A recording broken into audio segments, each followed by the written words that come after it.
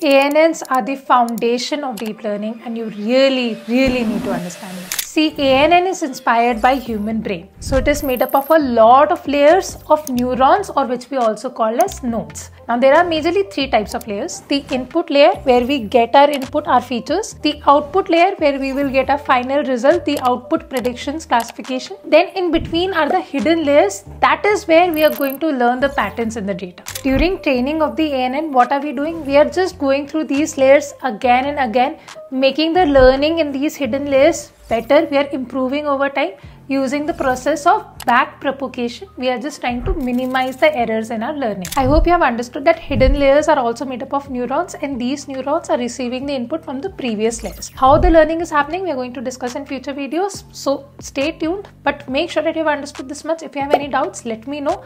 Make sure that you follow the series so that you become a master of ML. See you next time.